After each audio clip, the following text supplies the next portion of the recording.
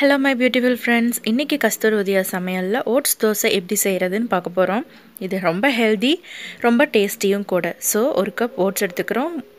கோதுமை மாவு, உப்பு, வெங்காயம், பெப்பர் தான் இதுக்கு எடுக்க போறோம். நான் இப்போ வந்து ரோல்டு ஓட்ஸ் ஒரு கப் எடுத்துர்க்கேன். அப்புறம் பாத்தீங்கன்னா இது கூடவே 3 ஸ்பூன் ஒரு கப் ஓட்ஸ்க்கு 3 ஸ்பூன் கோதுமை மாவு யூஸ் பண்றேன். இதுக்கு கடலை மாவு கூட யூஸ் பண்ணலாம். அது டேஸ்ட் வேற மாதிரி இருக்கும். பட் கோதுமை மாவு டேஸ்ட் செமையா இருக்குங்க. 3 ஸ்பூன் கோதுமை மாவு. வெங்காயம் வந்து உரிச்சி பொடி பொடியா நறுக்கி வச்சிருக்கேன். ஸோ இது வந்து நீங்கள் ஒரு டேஸ்ட்டும் ஸ்மெல்லும் பார்த்தீங்கன்னா ஒரு ஆம்லெட் மாதிரியே இருக்கும். நீங்கள் ஓட்ஸ் தான் சாப்பிட்றீங்கன்னே தெரியாது. அண்ட் பெப்பர் நான் ஆட் பண்ண போகிறேன் ஓட்ஸ் தோசைக்கு. சூப்பராக இருக்கும். இப்போ வந்து ஓட்ஸை பொடி பண்ணி எடுத்துகிட்டு வந்துடலாம்.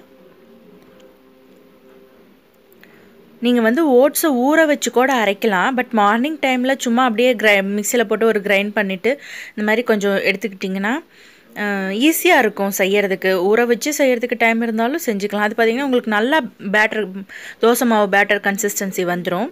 ஸோ இப்போ ஒரு பாத்திரத்தில் லைட்டாக உப்பு சேர்த்துக்கலாம். ஏன்னா நம்ம மிக்சியில் போட்டு ஓட்ஸ் பொடி பண்ணினப்போ நம்ம உப்பு சேர்க்கலை. அதனால் இப்போ நான் லைட்டாக உப்பு சேர்த்துக்கிறேன். இப்போ வந்து நான் பொடி பண்ணி வச்சுருக்கேன் அந்த ஒரு கப் ரோல்டு ஓட்ஸை சேர்த்துக்க போகிறேன். ஓகே, இப்போ பார்த்திங்கன்னா நான் வந்து ஒரு 2 தோசை அளவுக்கு 2-3 தோசை அளவுக்கு போட்டிருக்கேன். ஒரு கப் ஓட்ஸ் போட்டுட்டு 3 ஸ்பூன் கோதுமை மாவு சேர்த்திங்கன்னா ஒரு 3 தோசை வரும். ஸோ அது வந்து நல்லா ஃபில்லிங்காகவும் இருக்கும். டயட்டுக்கும் சூப்பராக இருக்கும், நல்லா ஃபில்லிங்காகவும் இருக்கும், நல்லா டேஸ்ட்டாகவும் இருக்கும். ஸோ இப்போ வந்து மிக்ஸ் பண்ணிக்கலாம். உப்பு, கோதுமை மாவு, ஓட்ஸ் எல்லாமே நல்லா கலந்து வரணும்.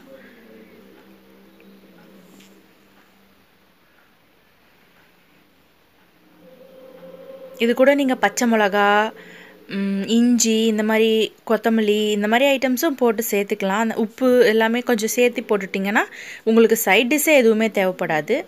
ஸோ இன்றைக்கி நான் அந்த மாதிரி செய்யலை. சும்மா சாதாரணமாக ஒரு ப்ளெயினாக ஒரு பெப்பர் சால்ட் போட்டு செஞ்சுட்டு கூட சைட் டிஷ் வச்சு தான் சாப்பிட போகிறேன்.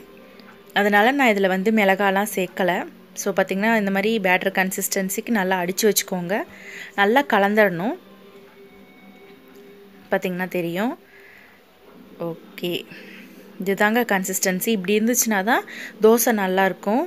அதே மாதிரி நல்லா டேஸ்ட்டாகவும் இருக்கும். நீங்கள் ஒரு டைம் வீட்டில் செஞ்சு பார்த்திங்கன்னா உங்களுக்கே தெரியும்.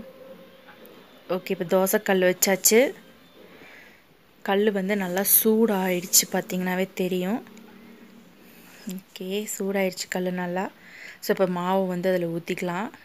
ஊற்றிட்டு ஆனியன் நம்ம பொடி பொடியாக நறுக்கி வச்சுருக்கோம் இல்லைங்களா, அந்த ஆனியன் எடுத்து இப்போ நான் வந்து ஆட் பண்ண போகிறேன். ஆட் பண்ணிவிட்டு பார்த்திங்கன்னா நல்லா ஆனியன் ஆட் பண்ணிவிட்டு இப்போ பெப்பர் ஆட் பண்ணுறேன். உங்களுக்கு வந்து பெப்பர் வந்து வேணும்னா சேர்த்துக்கலாம். ஆனால் பெப்பர் சேர்த்துட்டு ஓட்ஸ் சாப்பிட்டு பாருங்கள், நல்லா டேஸ்ட்டாக இருக்கும். உங்களுக்கு வந்து இது ஓட்ஸ் தோசை மாதிரியே இருக்காது, ஒரு ஆம்லெட் மாதிரி தான் டேஸ்ட் கொடுக்கும். செம்ம டேஸ்ட்டாக இருக்கும், செஞ்சு பாருங்கள். இப்போ வந்து இப்படி பண்ணிக்கிட்டோம்னா நம்ம திருப்பி போடுறப்போ வெங்காயம் வந்து அதிகமாக வெளியே செதறாதுன்னு வச்சுக்கோங்களேன். கொஞ்சம் அந்த மாவாக இருக்கிறப்பயே வெங்காயம்லாம் சேர்த்துடணும். இல்லைனா நம்ம திருப்பி போடுறப்போ கொஞ்சம் வெளியே செதற தான் செய்யும். ஸோ இப்போ நம்ம திருப்பி போட்டுக்கலாம்.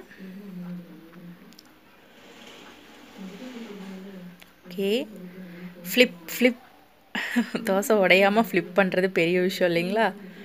ஓகே, ஃப்ளிப் பண்ண போகிறோம். பண்ணியாச்சு. சூப்பர். முடிஞ்ச அளவுக்கு வெங்காயமும் வெளியே செதறாமல் பண்ணிட்டோம்.